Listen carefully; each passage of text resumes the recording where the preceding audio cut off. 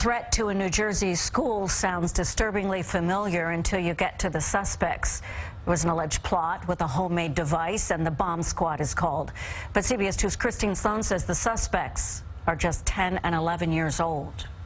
The plot terrifying. Police say 5 fifth graders at this elementary school in Clifton, New Jersey, brought a device filled with vinegar and cinnamon to school and planned on taking it on a field trip to the high school so they could set it off inside the auditorium. What kids think about hurting other kids and making bombs, and it's really upsetting. Investigators say the device was not explosive, but that the 10 and 11-year-olds believed it was. This student, speaking to us with her mom's permission, says she was at the high school auditorium. That the bomb squad was there, but that the 5 alleged plotters that everyone knows never made it there. They have good grades, they're good kids, they listen. Police say school administrators intercepted the students after uncovering a written plan Wednesday morning, but parents say they weren't notified until Thursday afternoon, so some pulled their kids out of classes. I don't feel they're safe. We reached out to the superintendent's office several times and were told no one's commenting. The 5 students have been suspended after being questioned by police and released back to their parents. I also reached out to the FBI. A spokesperson says they're aware of the alleged incident at this elementary school